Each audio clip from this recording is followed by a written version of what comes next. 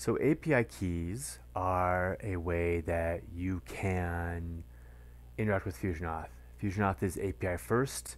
Almost all functionality that is possible to do in this administrative backend system is possible via APIs. This UI itself uses the APIs.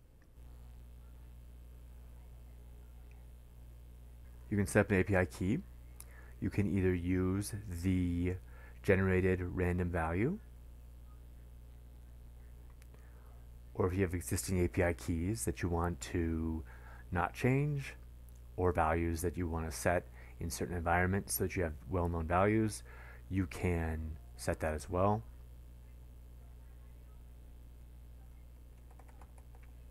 You can add a description. You may specify which tenant the API key is for, either all tenants or a specific one. And then you can limit API keys by endpoints. So each endpoint here corresponds to a piece of functionality. If I wanted to limit this API key to only being able to read applications or application data, I could do that.